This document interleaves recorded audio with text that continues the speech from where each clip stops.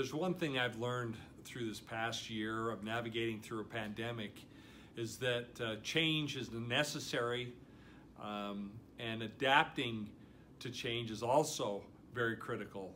Two different things.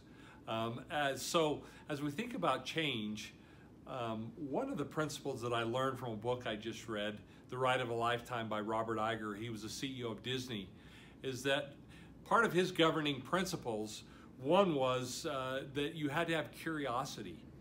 And so as we think about change, can we also be curious and ask questions about what if?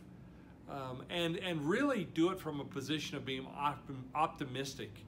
That change is not a negative thing, and very often, although it's difficult, turns to a very positive thing and helps us grow in ways that we couldn't have otherwise.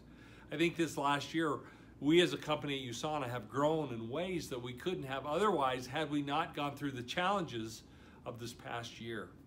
So think about that as we think about our emotions, just personally in our own mental health. If we're curious about them, instead of trying to suppress them, we can develop a different attitude of optimism as we change our mindset and move into this time when change is more important than ever.